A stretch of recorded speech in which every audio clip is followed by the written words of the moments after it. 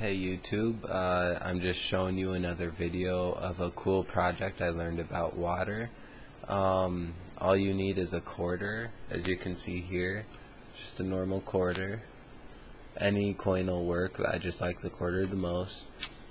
And you just get an eyedropper of water, and you slowly drop one drop on at a time, and I want you to see what happens. Here it goes.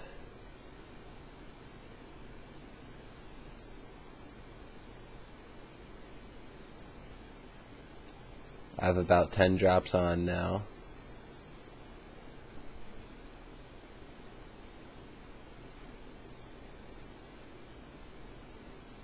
About 25.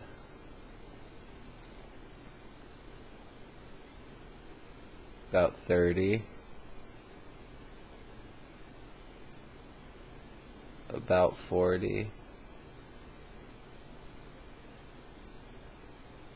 Okay, I'm going to stop for now. I'm going to try showing you a better angle.